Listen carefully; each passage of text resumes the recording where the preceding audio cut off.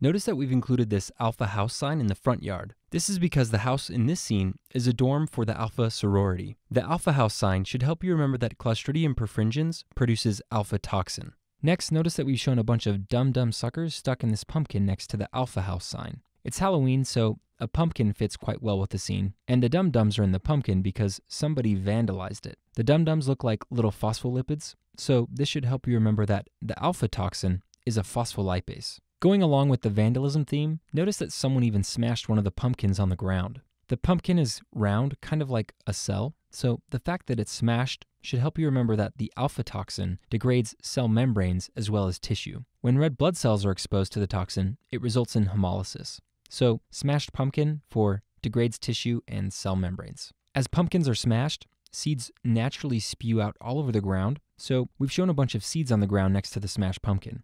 In our other videos, we've used things with an outer shell to represent spores, but because seeds have a hard outer coat and pumpkin seeds go well with this story, we thought we'd use them in this image to help you remember that Clostridium perfringens is a spore-forming organism. So pumpkin seeds for spore forming. As the seeds became exposed, a nearby crow decided to take advantage of this opportunity. He flew down on the ground and began eating the seeds, just as any bird might do in this situation. Crows are good Halloween symbols, and the fact that he's eating the seeds from this smashed pumpkin seems to fit the story quite nicely. The crow here is to help you remember that Clostridium perfringens can cause myonecrosis. Crow sounds kind of like myonecrosis, so this shouldn't be too hard to remember. Myonecrosis is characterized by injury to muscle tissue, resulting in muscle tissue death. So crow eating seeds for myonecrosis. Okay, now let's get to the bottom of the person responsible for all this unacceptable vandalism.